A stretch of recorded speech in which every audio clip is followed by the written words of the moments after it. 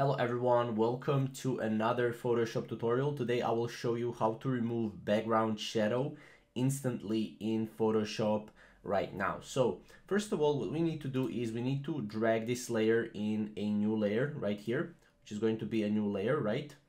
And what we need to do is we need to go to quick selection tool right here. So just go to quick selection tool, and here what you will do is you will just go and click on you can obviously adjust the size and stuff like that, but first what we need to do is we need to select the subject, right? So we need to select the subject, right?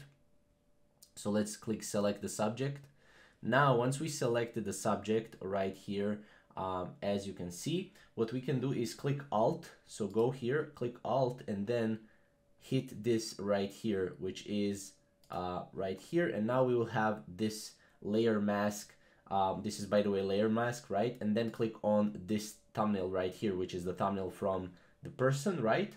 Now we need to grab the lasso tool. So grab the lasso tool right here and just go and go around the shadow right here, around the shadow, just like so. And that's pretty much, you just selected the shadow, right? Now what we'll need to do is we'll need to right click and choose fill. And then what we'll need to do is we'll need to hit content aware, color adaptation, normal, and 100% opacity. Then click OK. And right now we'll need to wait Photoshop to do its magic.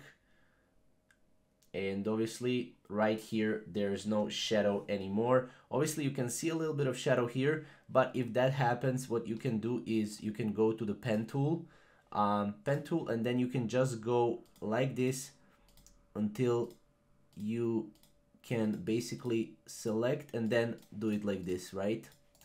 Hit right click, make selection, click OK, click delete, and this will delete it, right?